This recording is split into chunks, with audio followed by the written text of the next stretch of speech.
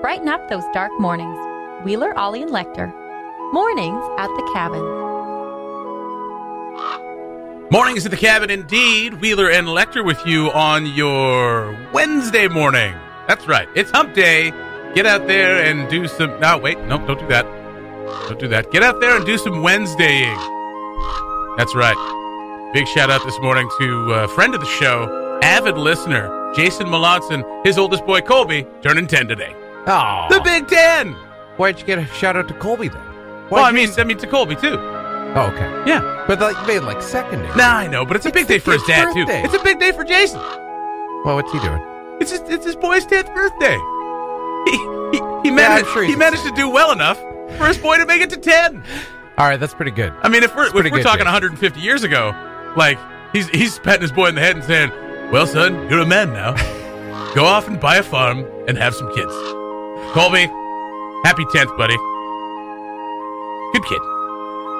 What else you got? Mornings at the Cabin, the podcast. Brought to you by the Naka Festival, Yellowknife's newest Aurora-themed event, which makes it about 57th on the list. But it seems to be doing very well, where it's been happening all week. We have a couple guests coming in to talk about what the Naka Festival is and what is going on all week long. And you can win a trip to the NWT's Frontier Lodge just by entering at any of this week's events. Find the full schedule at the City of Yellowknife's website. Dave Zetoff, who is special events coordinator for the City of Yellowknife, and possibly Joey Walton from NWT Tourism, coming in a little bit later on to discuss the Naka Festival. If you have no idea what I'm talking about, go to the City of Yellowknife's website, yellowknife.ca, for a full list of events, like I said. It opened on Monday, and today is Métis Day, and it's at the Prince of Wales Northern Heritage Centre, which we got to change that name. Why? I think we do. You don't like Charlie? I don't mind Charlie. Well, you know what? No, I don't like Charlie. Oh, okay. Yeah, no. Aristocrats? Nah, that's good. We're fine. So Wesley Hardesty's opening the performance this afternoon. Starts at 1. Métis dancers at 1:45. Kid fiddlers at 2.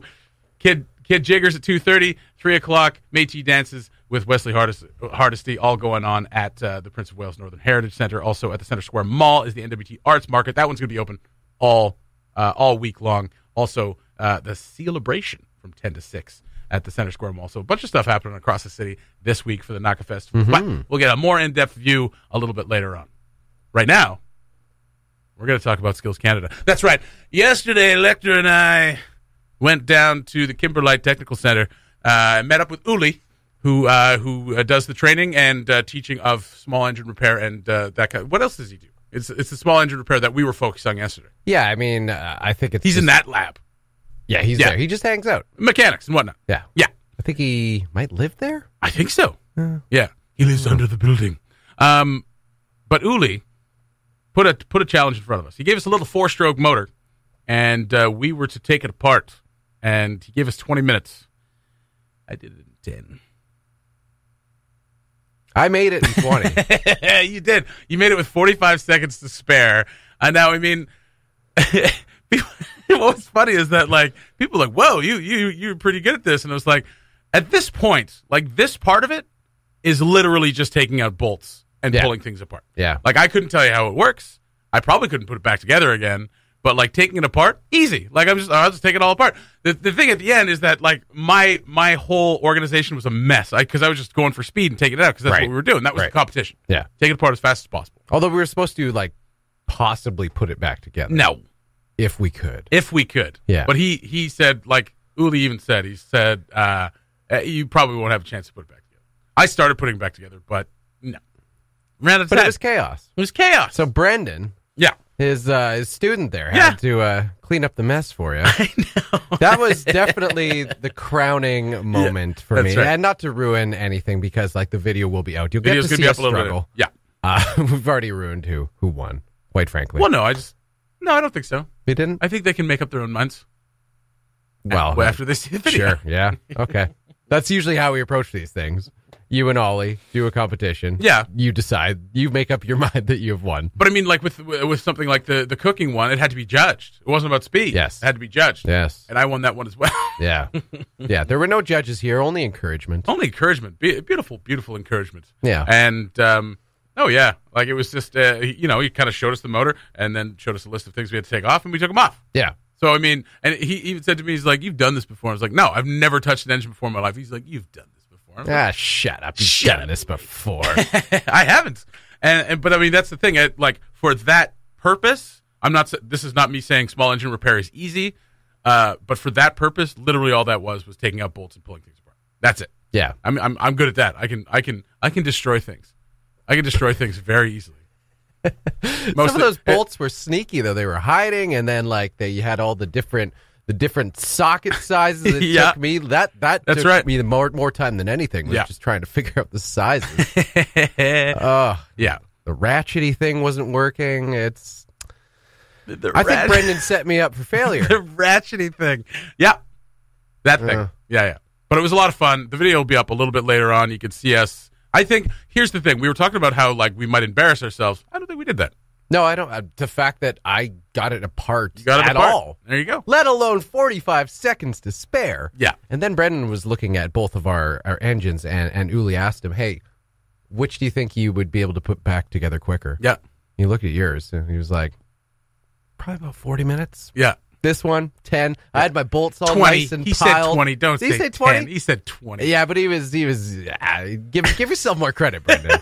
He looked at my engine pile. He said, I can put this back together in 2 minutes. I had my bolts in nice little organized piles. You did. That was another problem, too. That's what took me so long. I was like, I'm going to have to remember to put this back together because I was fully anticipating that was going to be my moment to shine. I'll jump off that bridge when I get to it. I did not think that far ahead. I was like, just take them off. Get them apart. Beat Lekter.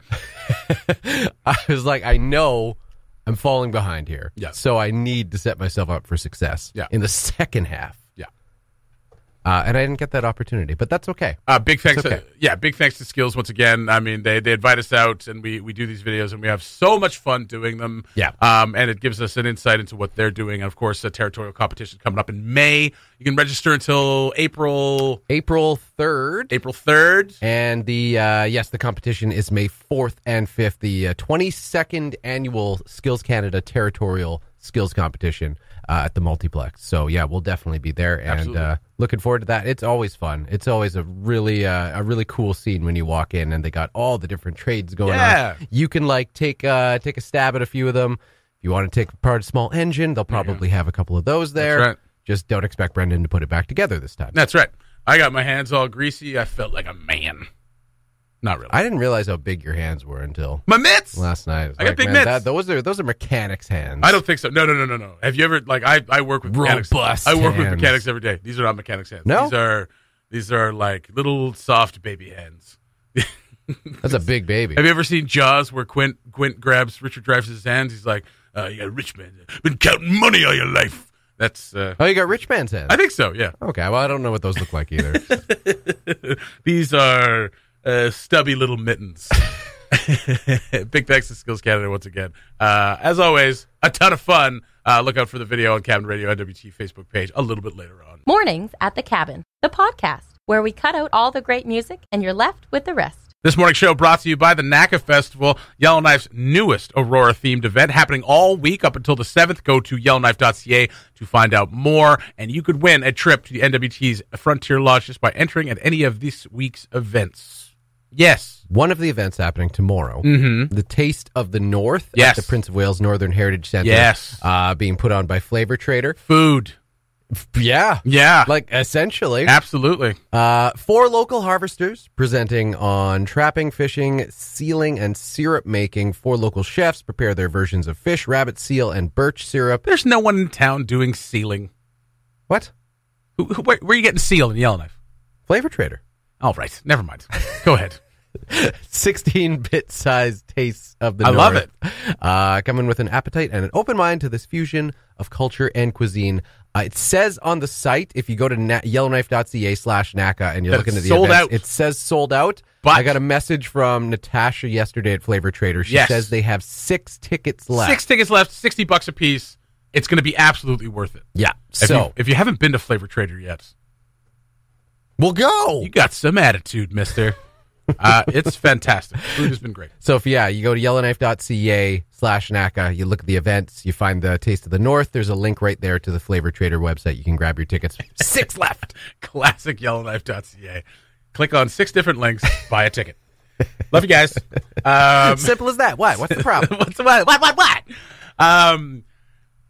In a shocking surprise that literally surprises and shocks nobody, the GNWT has handled cannabis legalization poorly. And across the country, as a matter of fact, we've missed out on tens of millions of dollars in tax revenue since cannabis legalization. And NWT is not immune to the difficulties. In fact, there are now more delays when it comes to privatization, having new private cannabis stores, and also the supply of cannabis into the actual store, that the only one that's allowed to actually sell it has been sketchy at best. Yeah. Forcing people, quote unquote, back into the black market. Now, what the government is calling the black market, we would actually call the gray market, because it's people that it's dealing in a legal substance, but just not through those proper channels. I would call that gray, not black. Now, there is a black market. It's that guy that comes to your house and wants to hang out for an hour while you try to buy weed from him.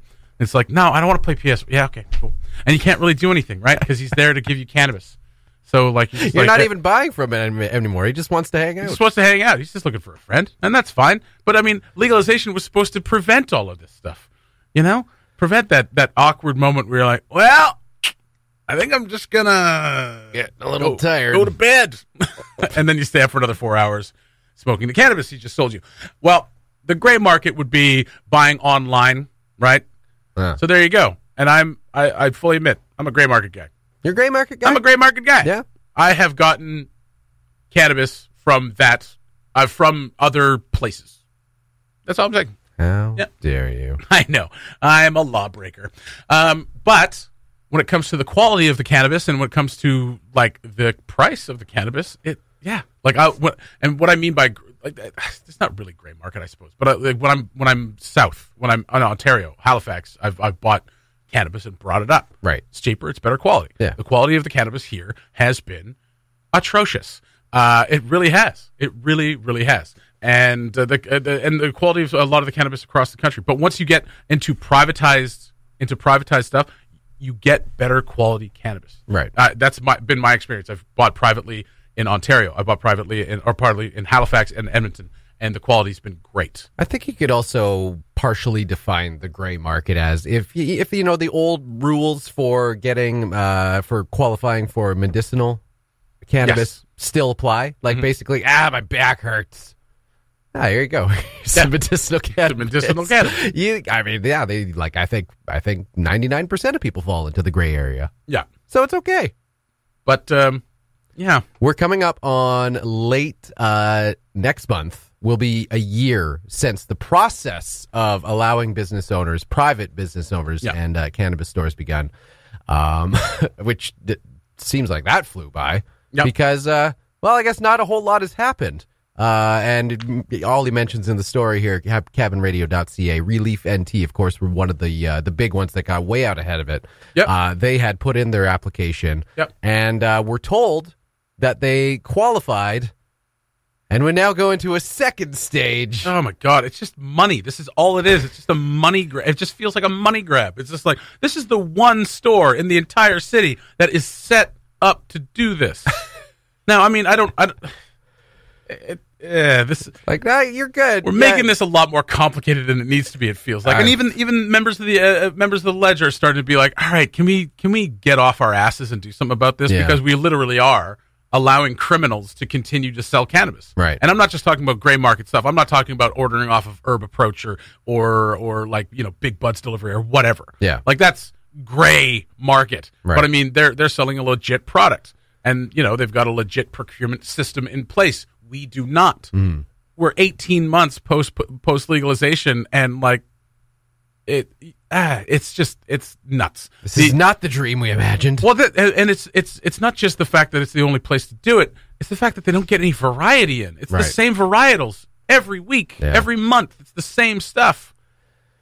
You go to a private store or a dispensary down south. You get books of stuff. Like what kind of high you looking for books. Well, no, but I mean, there's this one in Halifax that like it's like, well, what are you looking for? What do you like? What do you like your high to be? Do you like to be relaxed? Do you like to be a little bit more energetic? Okay, you like energetic with a nice flavor. This, and this. This Right. is the one for you. Go find it. Yeah. Like this should not be this difficult. No. We do booze real well. We sell booze almost better than anybody. Just lay it out there, charge a bunch, tax the hell out of it, and it's going to get sold. Because it's so simple. Right? What do you like your drunk to be like? Yeah, drunk. Yeah. I like to be drunk. Yeah. Beer it is. Yeah, that's right. Here's your beer. Would you like to drink something that makes you never want to drink a strawberry milkshake again? Here's some Baja Rosa. That would be great. That would be great. I would love that. It's just, I mean, we've been talking about this for 18 months, leading up to legalization and post-legalization, that this was going to be... Frankly, I'm sick of it. Frankly, I'm sick of it. That this has been a screw-up from day one, and it kind of has been. But, I mean, this is... You know what? And I hate it when the critics are right. Yeah. Yeah. You know? I hate it. Yeah, exactly. Why can't we ever be optimistic and not look like an idiot 18 months later for being optimistic? That just goes to show you, optimism is for fools. Pessimism's the only way to go. You know what I'm saying? Hope for the best. Yeah. Prepare for the worst. Cynicism, the way of the future. Way of the future. The way of the future. The way of the future. Find out more at cabinradio.ca and contact your local MLA and let them know that, I don't know, you just want cannabis delivered to your house like samples of Tide back in the day. That'd be kind of awesome. The Mornings at the Cabin podcast was recorded before a sort of live, thankfully not in the studio, audience. This morning's show brought to you by the NACA Festival, Yellowknife's newest Aurora-themed event. Go to yellowknife.ca for all the list of events, but you won't really need to do that because we've got a couple of guests in right now to talk about the whole thing. Also, if you go to any of these events, you can win a trip to NWT's Frontier Lodge just by entering at any of the events this week, including the gala, which we have 2 tickets to. That is going down on Saturday. We're going to give those tickets away today. Well, I mean, we got some time. We got some time. We could wait till Friday. We could wait till Friday. It's on Saturday, so. Okay. Yeah. Well, fair enough. We'll figure it out. I mean, if you're just going to throw down like that. We didn't know we were going to have these till just now. Till just now. That's right. Kateri Lynn joins us, and she brought in some tickets. We've also got special events coordinator for the city of Yellowknife, Dave Zedoff, here as well to talk about everything. Dave, you know a little bit, but you said that Kateri would fill us in on the gala. Since we already mentioned the tickets, I'm going to go to her first. Let's do it. All right. Kateri, tell us a little bit about the gala coming up on Saturday. It's in Detta at the Friendship Center. What's up? It's actually the Detta Chief Draghies Hall. Chief Draghies Hall, pardon me. Yeah, so it's going to be at the Detta Chief Draghies Conference Center. Mm-hmm. It is a Indigenous run, and it's a gala to showcase Indigenous artists. So it's not even just designers. It's music by Indigenous artists. It's floristry. There's fashion. There's music. There's all kinds of stuff going on. Yeah. Yeah. Awesome. So that's up on Saturday. Tickets are $30 to that. Is it sold out? How are ticket sales going for that? We actually haven't checked out the ticket sales, but I think today we will. So. Okay. All right. And we've got, like I said, we've got 2. We'll give those away at some point. I don't know. I thought today, but Lekter's saying Friday. Well, you can do whatever you want. I can do whatever I want? Yes. It's your show. I'm going to give away 1 at a time. Oh. No, we'll give them away as a pair. It's fine. We'll give them away as a pair.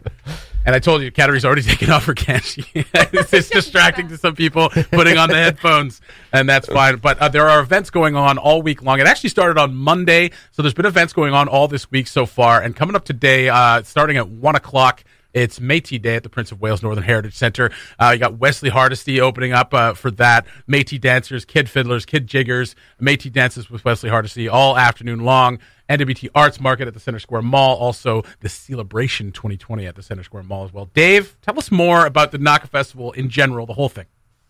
So this is the second year of the NACA Festival, and it's a celebration of Aurora and culture. Yes. One of the main concepts last year, and we're doing again this year, is providing something in the day for tourists to do. Mm-hmm.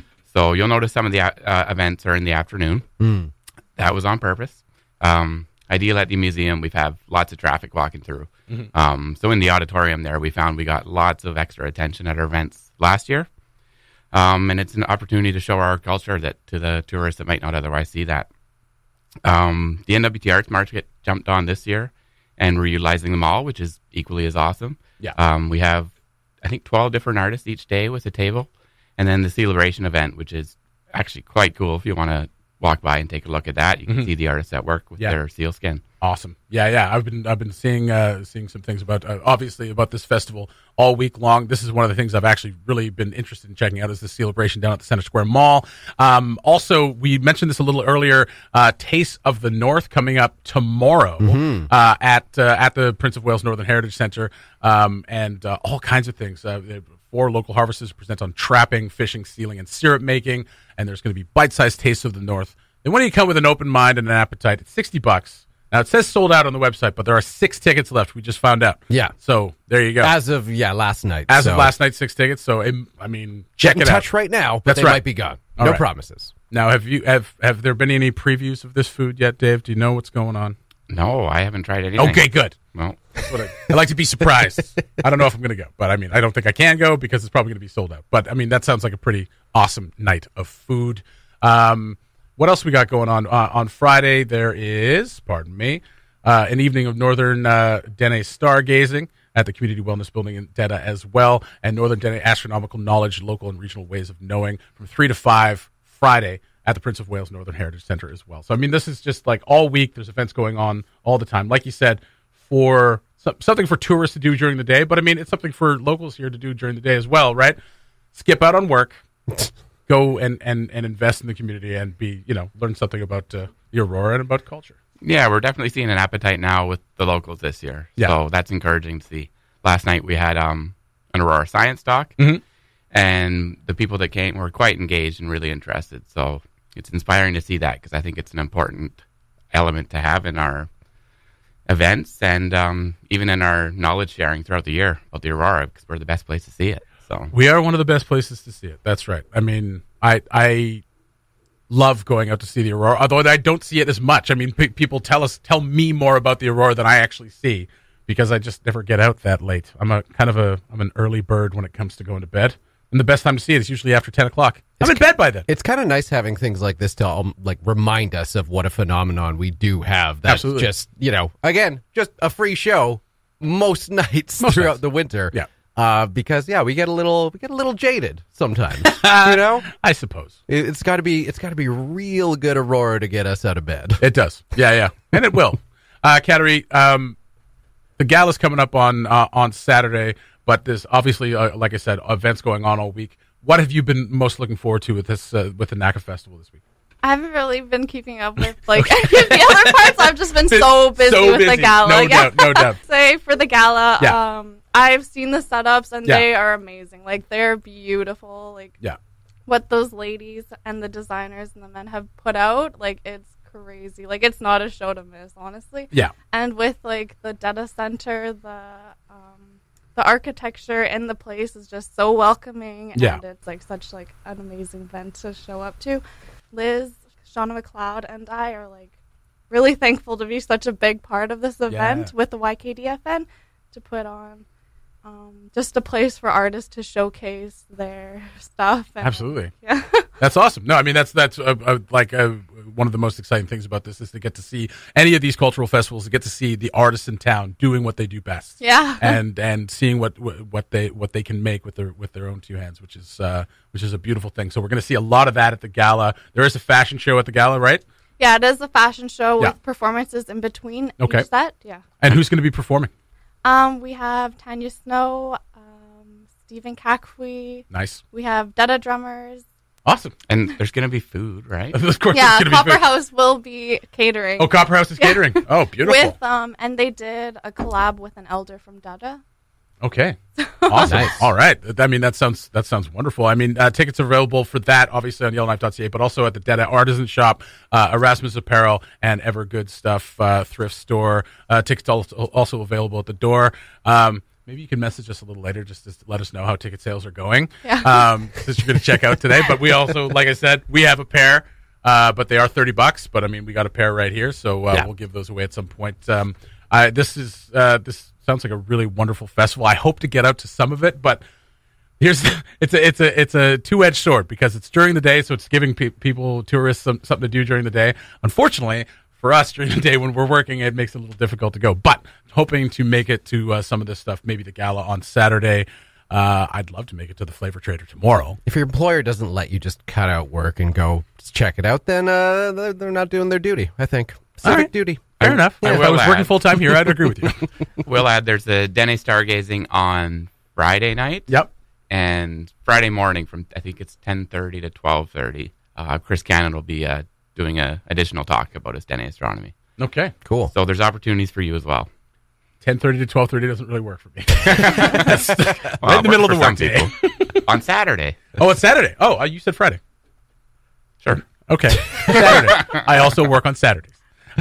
This is what we must do in order to make this radio station a viable thing. We have to work a lot. Thank you so much for coming in, Dave, Kateri. Let us know about those ticket sales, and we will give away these 2 tickets. Thank you so much for the 2 tickets to the gala that we can give away. That's awesome.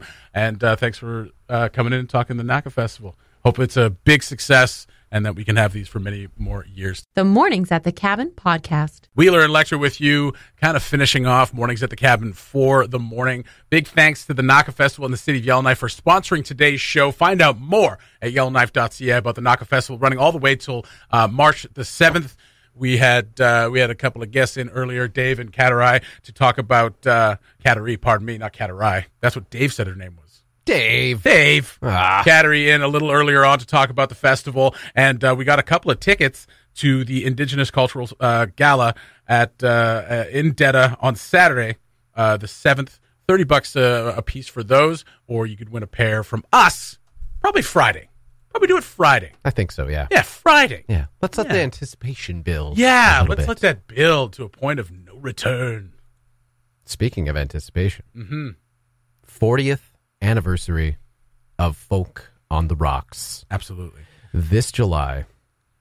And we have a little announcement tomorrow morning. Tomorrow morning, you will get the first taste of the lineup for the 40th anniversary for Folk on the Rocks.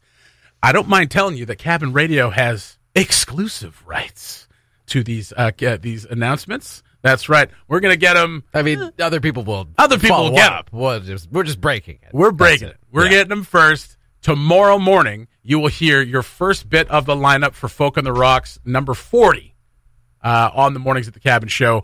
We are so excited. Ollie knows, and he gave us some hints. Well, Lekter knows too. Mm-hmm. I know one, and I'm very excited. I only know one because Ollie offered to tell me all of them, and I said, no, I want to find out on the day. Yeah. But I do know one, which is awesome, and I'm so excited. It's taken everything to You've told Nicole, haven't you? You told Nicole. I told her nothing. You told her. I know nothing. I know you did. No. And now she's telling everybody. No, I don't. I mean, it's been tough. I haven't told Phoenix. I haven't told anybody. She bugging you? No. No? No, not really. Okay. That's admirable restraints. Yeah, that's right. Because obviously 40th anniversary, we knew, leading up after last year's festival, we knew that there was going to be some big plans. Yeah. Perhaps an appetite to bring back some old acts from previous years, some of the bigger acts. Right, some of the bigger headliners. Because it's the 40th anniversary. You got to blow out the tanks. That's right. And so last night I was recording an episode of Northeast with Jim Taylor. That was loud. That was my knuckle. That was right into the mic. Sorry. Holy. I got a lot of nitrogen bubbles in my knuckles, bud. Wow. Yeah. I was recording an episode of Northeast with Jim Taylor. He had a guest named Avery, who is just Avery Beaton, who some people might know. She's a nurse at Stanton. Mm-hmm. And she's only been living in Yellowknife for about 5 months. Okay. And so, we were talking about what she's experienced, what she likes about Yellowknife. She loves it here so far. And I said, I mean, you came in November. You came in arguably actually the same time that I arrived when I first moved to Yellowknife. And you were like, what the hell did I do to myself? Oh, when it's just getting cold. And I remember my first winter was, a lot of people were saying, this has been the coldest winter that I can remember. Yeah. I was saying to Avery last night, I think this has been arguably colder than that winter. It's been kind of nasty. For larger sports, for sure. Yeah. But I told her that a lot of people will also say, not based on the last 2 summers, but on usually people will say that they stay here for the summers. Yes. Because the summers are gorgeous. And hopefully this summer will be. And not only that, I said you could not be coming at a better time because, I mean, even if the summer itself weather-wise is not what we all like it to be, it's the 40th anniversary of Folk on the Rocks. Absolutely. Which is, no question, one of the best music festivals in Canada. Absolutely. Without question. Absolutely. The site, the board, the incredible work that they do every year to put on this festival. And just the Yellowknife community being what it is, we come together to make the biggest event of the year as good as it can possibly be. Absolutely. And it always is. And we love being such a huge part of it. Love our partnership with Folk on the Rocks. And I'm just so excited about tomorrow morning. You're getting a little emotional about God. Yeah, it's very exciting. Tomorrow morning, you'll get our first release of artists for Folk on the Rocks, number 40. Cannot wait. Just before we go, I did want to mention one more thing. Knack at the Knack tonight is a production of Frankenstein by Manual Cinema. This has been, a lot of people have been talking about this on Facebook this week. We had Marie Coderre come in the other day to talk about it. This is the kind of work that you would like, that the Northern Arch and Cultural Center should be doing. Yeah. She worked very hard to bring it in here. And so if you have a chance to go see it tonight, this is the only chance. It's playing one night, Canadian premiere. This is a court theater out of Chicago. They've been going across the U.S. with this show. It's a huge show. Yeah. Puppeteers, live musicians, and all kinds of just amazing artwork is going to be on the stage all at the same time. It's kind of combining Frankenstein and Mary Shelley's bio together to create this kind of multi-layered experience with shadow puppetry, cinematic techniques, sound techniques like soundscapes and things like that. Get immersive visual stories for stage and screen. This is the kind of thing that like Yellowknife rarely gets to see. Yeah. So this is a chance to see something incredibly unique. Go to knacknt.ca for tickets, but also there's a trailer there. You can. The trailer was playing during the Dead North Festival because it was very apt to be playing during the Dead North Festival. It feels kind of got that really gritty feel to it. And read the reviews, and too. read the reviews. The reviews are absolutely fantastic. That should be all you need to know. Yeah, reviews from the New Yorker, from New York Times, Chicago Sun-Times, Chicago Theater Review, all giving it just huge raves. Yeah. This is an opportunity to see something very unique, something that doesn't come along every day at the Knack. So go to knacknt.ca. Tickets are $60. It's actually absolutely going to be worth it. So go check that out tonight if you have a chance. I unfortunately have rehearsal. I cannot go, but I want you all to go out there because if we make these shows a success, that means we're going to get to see more and more unique stuff kind of come across this stage. So get out there and support the local theater if you can, and see an incredible show, what looks to be an absolutely incredible show. Thanks for listening. Check out more from the show at cabinradio.ca and by following the Mornings at the Cabin Facebook page.